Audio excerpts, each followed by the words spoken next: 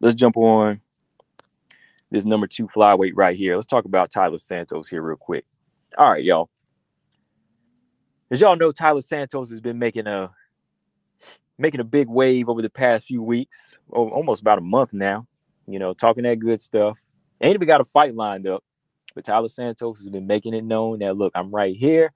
Valentina, I want a rematch. I want this rematch. I want this rematch. Let's do it in December. Let's do it in December. That's what she's been saying. Taila Santos has been making it known that, look, she wants this rematch. She's been working. She's been posting up videos of her training, working on her game. She even went to the extent of saying Valentina was running from her. She said Valentina was running from her. She said Mick Maynard and her manager, they don't want to make the fight. She had said that Mick Maynard and her manager said that Valentina were running and that she didn't want to fight. She said that both of them didn't want to fight, but I find that crazy that Mick Maynard would say that. But anyways, hey, she's out here saying everything. She's saying Valentina running. She don't want to fight. She's ducking her. And that's what it is. All the while, she's out here putting her face out here and just talking good game. And you know what I got to say to that?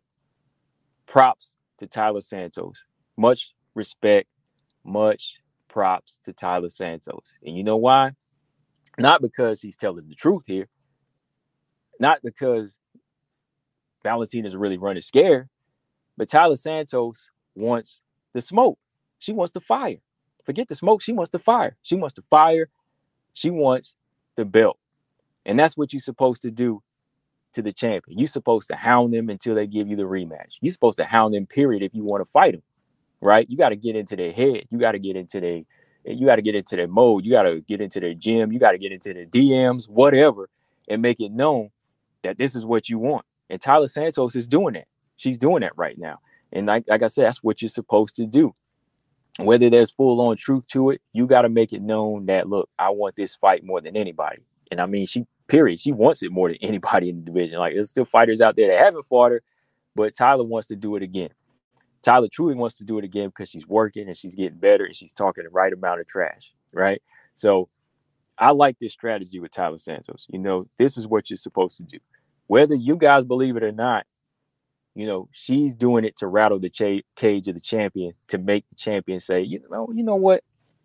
What is this girl talking about? She wants to make Valentina say, is this girl crazy? What's this girl smoking? She really believes I'm scared of her. Hey, let's sign this fight. Let me give her the rematch. I'm going to whoop her for real. This is what I'm going to do. I'm going to take her 5 rounds. I'm going to whoop her. That's what she's trying to get Valentina to do. She's trying to get Valentina out of her mindset. Maybe not even out of her mindset, but she just want to get her in the cage again. Right. But with that talk, maybe she can take Val out of her mind. That's, maybe she can take her out of her focus. And that's why you got to do that stuff sometimes. You got to make it known that this is what you want. And you got to make the champion uncomfortable. So do it. You got to do this type of stuff. But yeah, man, like, that's why I didn't even take the approach, because a lot of people, when they heard Taila saying this type of stuff, the first thing they're going to say, the simps of Valentina and the casual fans, they're going to say, oh, man, this girl's stupid. She talking about Valentina scared. Valentina ain't scared. We know Valentina's scared. Why she ain't running? Why this girl be quiet? Well, first off, look, this girl wants to fight. And to get a fight, you got to do whatever you want. You got to do whatever it takes by any means necessary to get that fight. And that's what Taila Santos is doing right now. She's just saying the right things. She's trolling to make it known to the UFC that this is the fight to make, and to make her fans, the Brazilian fans, and the fans here say, look, Valentina, this is the fight you need to take.